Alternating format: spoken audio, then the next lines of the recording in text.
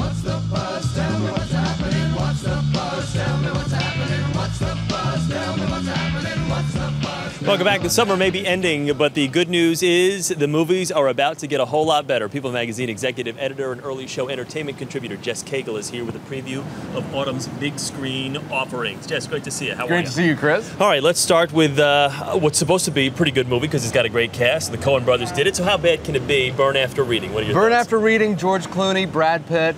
Funny movie. It's not going to win the Oscar like the Coen brothers' last movie, No Country for Old Men, but it's a funny, caper comedy. And Brad Pitt is actually hilarious. John Malkovich is there, who's great also. Amazing cast.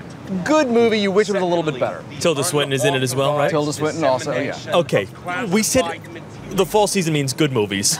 So you're thinking Pacino, De Niro, gotta be good. Righteous Kill. What is wrong with this? Why is it so bad? Well, this weekend is a mixed bag. You got Burn After Reading, a good movie. Righteous Kill, Pacino, De Niro. You want to see them together, and they are actually very good together. You wish the movie was better. The best thing that I could say for the movie itself is it's better than The Women, which also opened this weekend, and that one's a mess. And there's not a single guy in that Women movie. There are no men in it. I actually saw the original. Saw it in a theater last night, and I think I was the only guy in the theater. The last word on Righteous Kill, though, I heard Tango and Cash, Starsky and Hutch, Turner and Hooch, all better cop movies.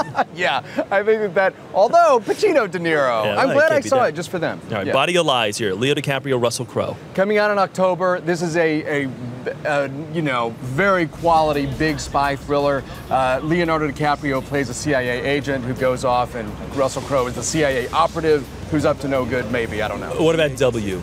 W Oliver is Stone. Oliver Stone's biopic of George W. Bush. Kind of amazing that this is a biopic about a sitting president. And since it's Oliver Stone, it's going to be really explosive and really controversial.